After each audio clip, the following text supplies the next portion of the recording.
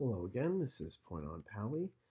Sorry for the delay. It's been a little while since I've done a video, but I've got a big series planned in the next month or two, so keep a lookout for that. But I wanted to get this video out first before I did that series because I've had some questions on it, and I wanted to kind of go through it again. So this is going to be kind of an update video to one of the first videos that I did for this channel a few years ago. And that's dealing with quadruped leg rigs and the spring solver IK handle. So the reason why I'm doing this update video is there's primarily been a bug that's come about with the spring solver IK, one of the main features of it, and it's basically broken it a little bit, and I wanted to provide a workaround for how to fix that, because I do still believe that the spring solver IK is the best option as far as a rigging option for the quadruped leg, and I want to show you how to kind of circumvent the bug that has come about and kind of give you a refresher on an older bug that's come about as well. So to get started, we'll just create the spring solver IK. So down here at the bottom of the screen in the Mel tab, or the Mel text field, I'm going to type in IK spring solver and just hit enter, and it'll open up the option or give you the option to create the spring solver when I go to create IK handle, and there it is. By default, this option isn't here, so you have to type in the Mel down here to get it to show up. So I'm just going to, since the only joint system that's here is the leg, so I'm going to click the first joint and then the fourth joint down here. So we've got our spring solver IK handle. You see we're getting a nice bend there. I'm just going to call this leg SS IK handle, just so you know that it's a spring solver, so you can identify it. And I'm just going to parent this right underneath the icon here. So I'll just drag this guy right under the leg icon there. And just move it around. So that's the basics of the spring solver, just getting it set up. Now the bug that has come about, and I think this started in Maya 2018, but there is a new bug that's come with the spring solver, and it involves the spring angle bias. And what I mean by that, if you looked at my previous video, you know we went through this whole setup of creating an attribute here and directly connecting it in to the settings of the spring solver IK, specifically right here under the spring solver attributes. There's this spring angle bias section here, and there's these 2 points on this little graph here, and what these points do is it essentially adjusts the priority of the bending of the leg. You can manually adjust how the leg bends as it moves, and basically which part of the leg will bend more and bend less.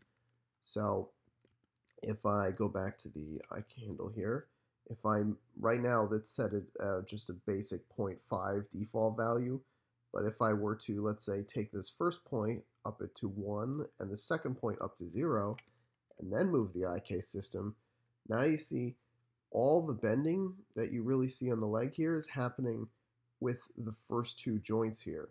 This third joint here, you see, isn't really bending all that much. It's kind of maintaining its default position. And subsequently, if I were to flip the values, you'll see the opposite effect, where you see all the bending is coming from the end of the leg here, and the root really isn't moving all that much.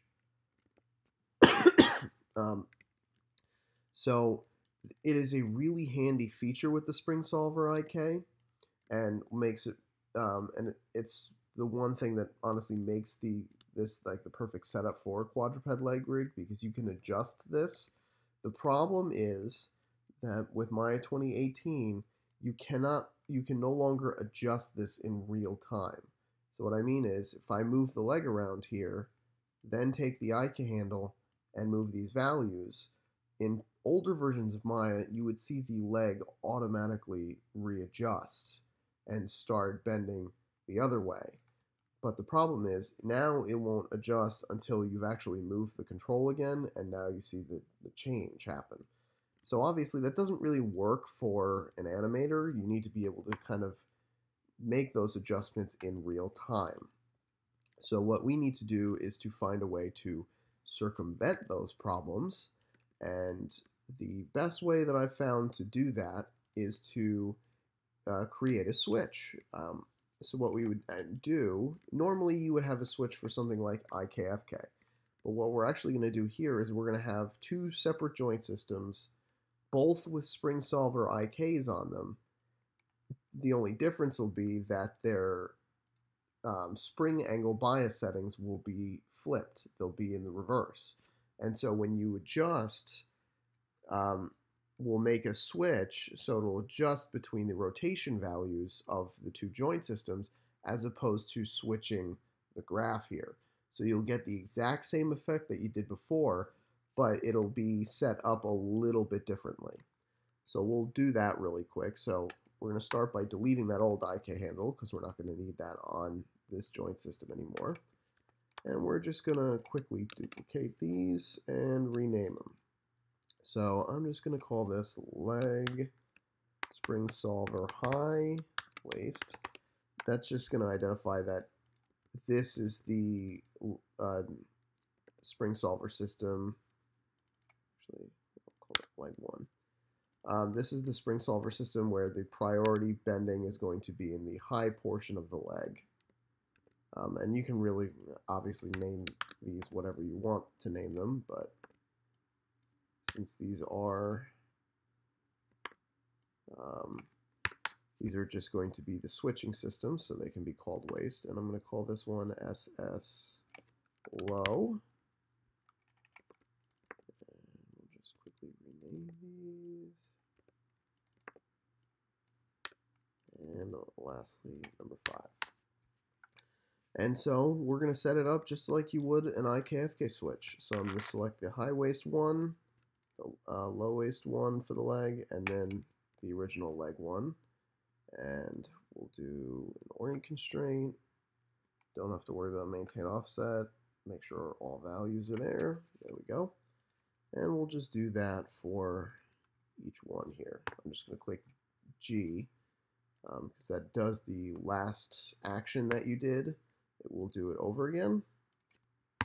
And there we go. So we have our constraints now. So we'll just add the attribute first on this leg control. So I'll call this SS spring angle bias, something like that.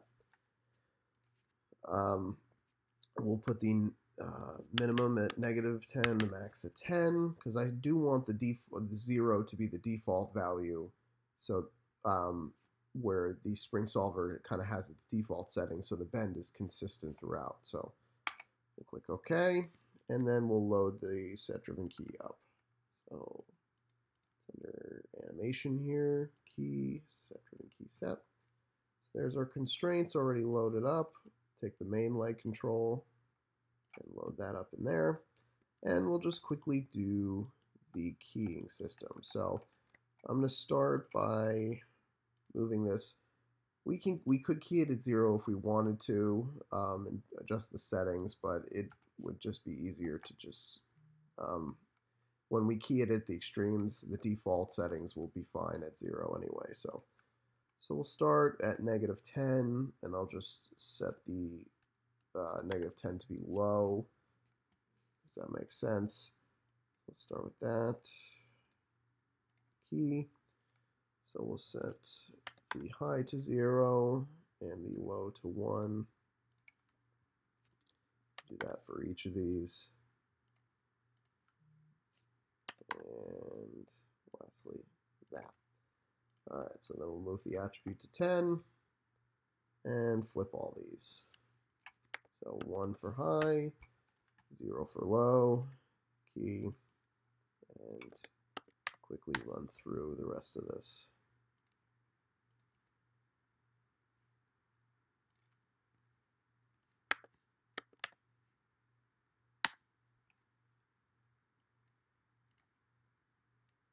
And lastly, there we go. So we have the switch set up. Now we just need to place the IK handles.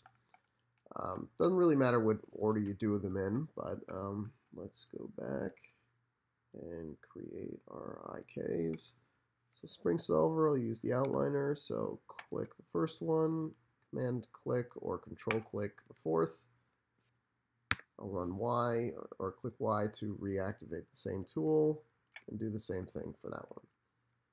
So I'll call this leg SS high. There we go. And leg SS low, I can handle just so I know which ones are which.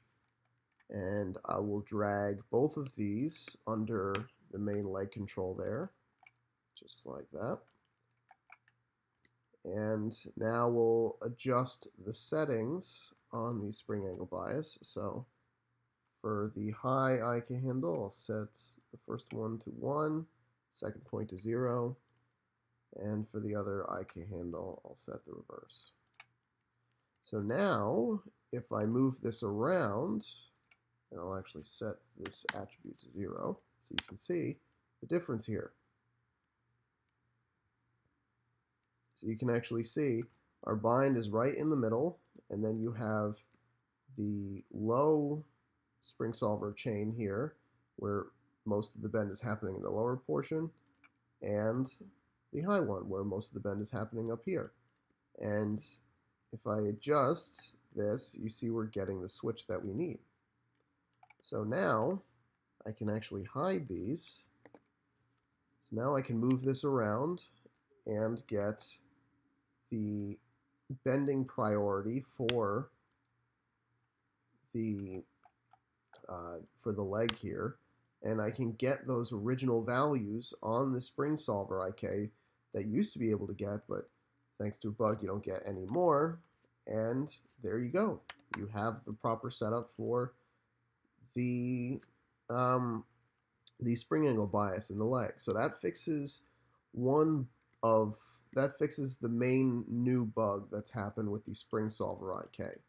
Now there is one other issue with the spring solver IK. This one has been around for as long as the spring solver IK has been around. It has always existed, and it's still a pain in the butt. And unfortunately, there really is no perfect fix. There's almost perfect, but I'll show you the setup, and I did this in the previous videos, but I'll just do a quick refresher on it. So the main problem here is the twisting of the global control here. If I twist it around, you see we get instant double transforms. Now the pole vector isn't even connected yet. We can do that really quick here, but that doesn't really make a difference either. It's still going to have the same problem. Just make sure do the pole vector constraint on both controls here. Yep, still same problem. Now, from all the stuff I've read online, it partially has to do with something with hierarchy, that the pad for the joint system is parent constrained to the hips, and if you did a point constraint instead, then you wouldn't get that twisting. The problem is that if you were to do that, what you would get actually is very large values on the joint systems.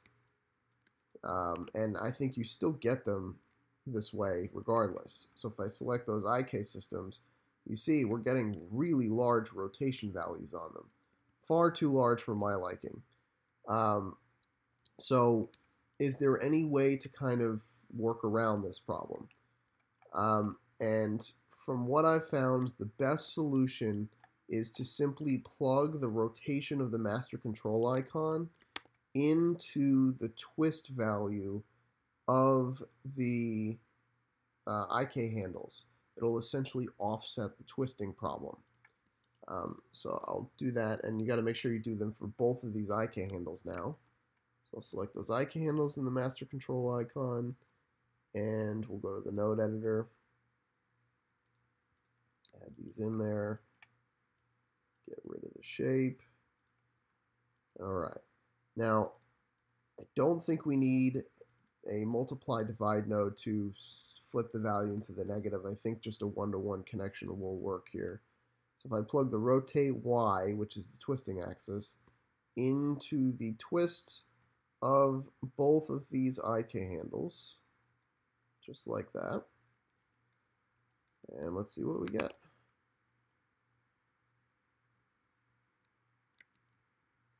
Now you see, no more double transforms. Now, if I look at the joint systems here, you see we get very, very small values of rotations on both of them. And you see, not a lot. This is what I was saying about almost perfect. It works so close to perfect. Now, the OCD in me really wanted to get those values off of there completely. Unfortunately, I just haven't been able to find a perfect fix for it. Mine never put out a fix for this problem, and it doesn't look like they're going to. And unfortunately, no matter how I change the hierarchy or getting rid of the pole vector or anything like that, you're either going to run into values on your joint systems or double transforms. This, to me, is really the only solution to the global twist problem. And it does a very good job. It is just slightly off. You can tell by the values there. But it's really not anything you're going to notice. Not to mention the fact that the global twist here is not something you're going to be using often. Most times, you'll just move the rig into the position you want. You're not going to really twist this global control at all. So it's a rare occurrence, but it is something that you want to kind of fix before you send it off to an animator or anything. So that's would be my suggestion as far as getting that fixed. So that is how to create a spring solver IK for your quadruped leg rig, and working around all the bugs that come with it. So I hope you like this video. If you like this video, please like and subscribe, and keep the channel going. And I should have a big series coming up soon for this channel, so keep on a lookout for that. Enjoy.